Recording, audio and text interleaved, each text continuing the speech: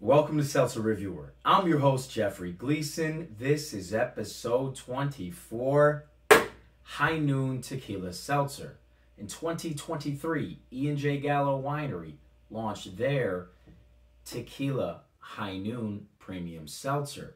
Armed with a keen sense of what seltzer enthusiasts really want, they wasted no time in creating a new hard seltzer featuring the wildly popular spirit of tequila. Now, I've had my High Noon Tequila Seltzers chilling in the Honeywell at a frosty 35 degrees because you've got to keep your gold cold. And I'm charged up to do another High Noon review. This one featuring tequila, and it is Blanco tequila or silver tequila. Blanco tequila is unaged. It is typically cheaper than other tequila forms, but that does not mean that it cannot be tasty. So, I want to quickly give you the rundown. We have real juice again. We have Blanco tequila, the sparkling water, 2.6 grams of sugar, no high fructose corn syrup, no artificial flavors, and 100 calories gluten-free. And we are starting with a new addition to the High Noon family. This is strawberry. I am really excited for this one because they've done all the other flavors justice. So let's see what this tequila tastes like. Yes, I do enjoy tequila myself, so hey, I could be a harsh critic, but hey, it's High Noon, so it's all good. First one pours clear, okay? Never had strawberry juice per se, but I guess I thought it would be a little redder than that.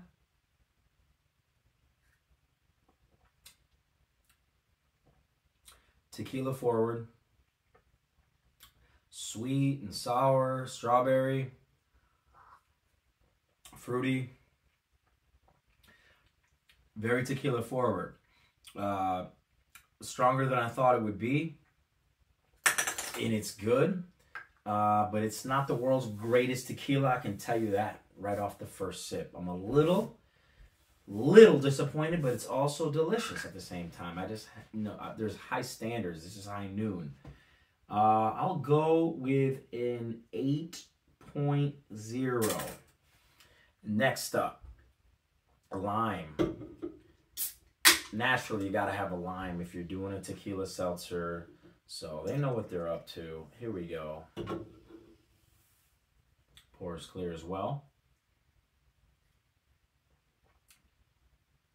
Okay. Perfect. Balanced. It's like I'm sucking the lime right after a shot. Citrusy. It is tequila forward as well. A little acidic. I like this one a lot. This is the one, this would be my go-to. This would be the most commonly drank one. This is a poolside, this is on the beach, this is on the lawnmower type of hard seltzer. Summery. Okay. I'm going to go higher than the last. 8.2 there. Grapefruit. Only 4 flavors available in the tequila variation, but I would bet that we will see more to come. This one pours clear as well. I'm a grapefruit person, so I welcome it. Bring it on.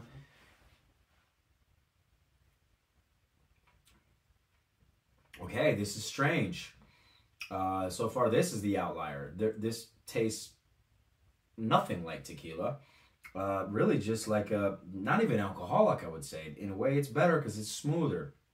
It's basically a grapefruit seltzer sans tequila. But I believe him that it's in here. It's a sweeter grapefruit. It's not bitter like you might expect. Citrusy. Just clean, very, very clean and crisp. I'll go with the highest so far there. 8.5. This is the new favorite for me. But we still have passion fruit ready to contend. So, alrighty. I love the other passion fruit one, so we'll see what this does. Pours clear as well. A little tinge of gold, I would say, though.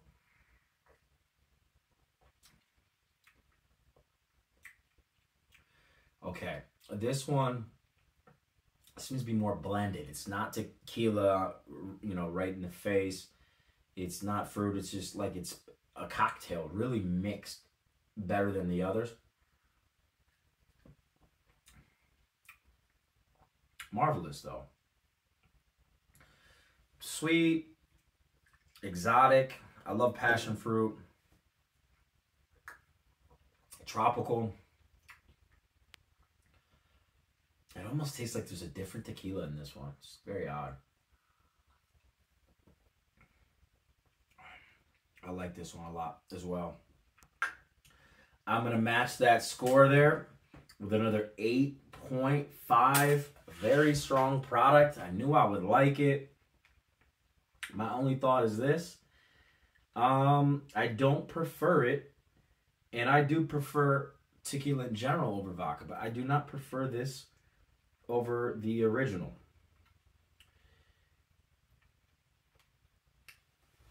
But it's high noon. They know what they're doing. Final score, average score, 8.3. Buy it. Get you a pack this summer. It's going to be hot. And definitely a refreshing beverage. And I think your friends will enjoy it as well. Comment, like, share, subscribe. Thank you.